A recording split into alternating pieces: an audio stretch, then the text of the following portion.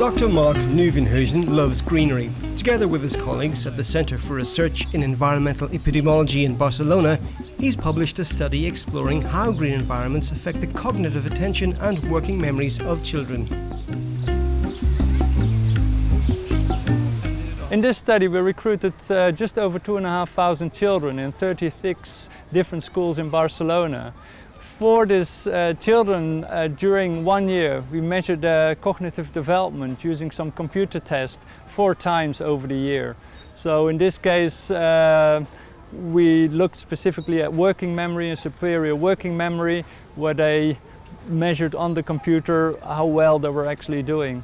At the same time, also we were measuring green space around the school using satellite images, and then we analyzed what is the relationship between the amount of green space and the cognitive development. When there is more green space around the schools, the cognitive development is better than in schools where there is less green space.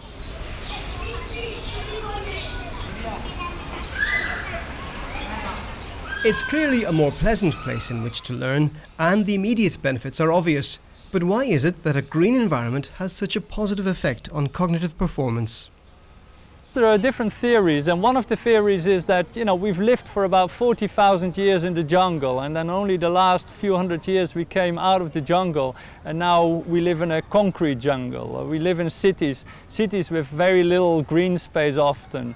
And so our brains are not really adapted to this concrete. I mean, they struggle. The brains are under stress. I mean, they can't function that well. People are increasingly living in cities, and that trend is set to accelerate over the next 20 years. So how much greenery do we need around us? What we don't know exactly is what kind of type of greenness may be better. Is it just some trees around it, some shrubs, or is it some grass where the children play on? So that's what we need to determine in follow-up studies a bit more. What is it exactly, the type of green space and the amount of green space that's important. More research needs to be done to follow up on the study, but its authors believe in any case more green spaces can only benefit cities. What we could do is make the streets greener. I mean, take the asphalt out and put trees along the sides of the streets. Also use where there is some open space, put a park, put some trees. Every little bit actually helps.